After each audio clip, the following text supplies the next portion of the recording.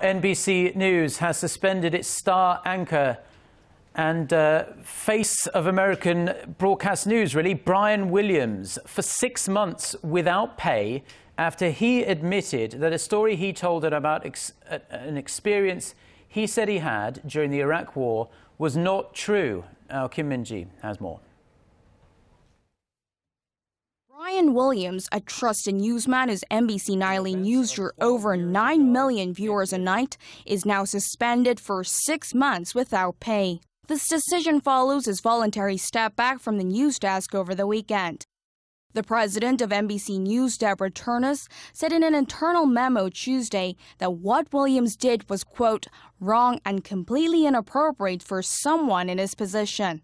The NBC News anchor was put in the hot seat after he admitted that his account of the helicopter incident in Iraq was not true. Williams reported in January that he was on a helicopter that was hit by a grenade in Iraq in 2003. However, military veterans from the incident said he was not actually on the helicopter that was forced down.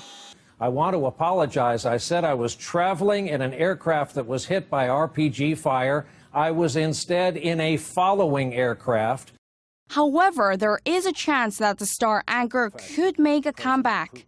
The CEO of NBC Universal, Steve Burke, said Tuesday that although Williams jeopardized the trust millions of Americans place in NBC News, he deserves a second chance. Williams has been anchoring NBC Nightly News for over a decade, succeeding Tom Brokaw. For now, Lester Holt will continue to substitute for Williams.